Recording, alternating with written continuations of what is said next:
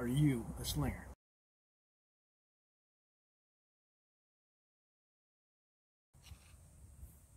Hey, Doug with Subsea Sports, here to talk about our Slinger Lionfish pole spear.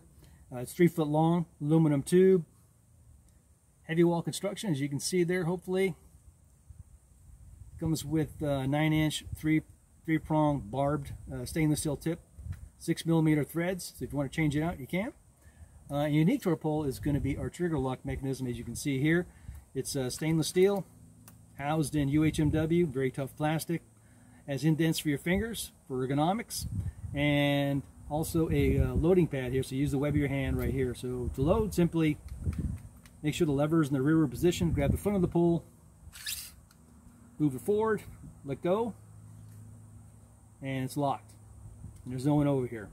To fire, simply aim, you press the lever, and off she goes. That's it, pretty simple. There's no adjustments, no screws, springs, what have you. We do have a buffer pad at the back end here. That's to ease the battering in water when you miss. Do not dry fire this out of water. That will take an excessive amount of beating, and plus it's unsafe.